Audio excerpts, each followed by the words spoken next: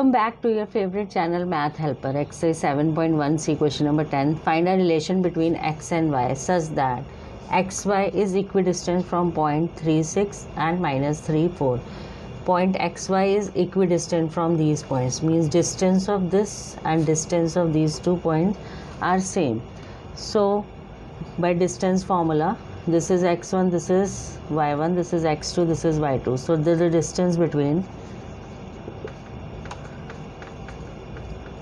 point 36 and xy will be x2 minus x1, means x minus 3 whole square, plus y2 minus y1, that means y minus 6 whole square. And distance between point minus 34 and xy. Now this is x1, this is y1, this is x2, this is y2.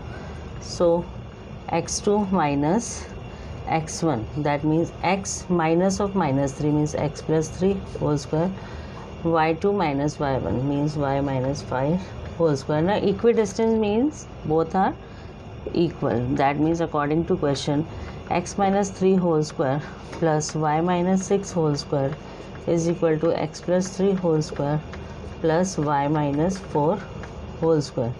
Now a minus b whole square, a square minus 2a into b plus b square 3 square, same way y square minus 2 into y into 6 plus 6 square equal to, this I am writing here, x plus 3 whole square, x square plus 2 into x into 3 plus 3 square plus y minus 4 whole square, means y square minus 2 into y into 4 plus 4 square. Now you will solve it. X square 2 into 3 6 minus 6x plus 3 square is 9 plus y square minus 2 into y into 6 minus 12y plus 6 square 36 equal to x square plus 2x into 3 6x plus 9 plus y square minus 2y into 4 means 8y plus 4 square is 16. Now x square will be cancelled by x square, y square will be cancelled by y square. Now minus 6x 9 plus 36 45 minus 12y equal to 6x 9 plus 16 25 minus 8y. Now you can bring x and y, all the terms here.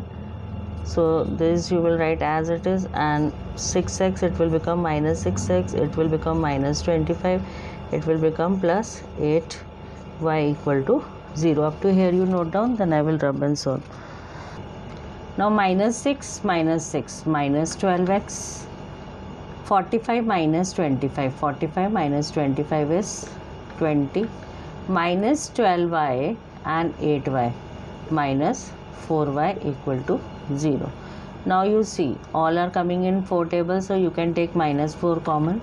You will get here 3x minus 5 plus y equal to 0. So 3x minus 5 plus y equal to 0 over minus 4, that will come 0. So 3x plus y minus 5 equal to 0, or you can write 3x plus y equal to 5. Both are correct. So like this you have to solve this question. Thank you.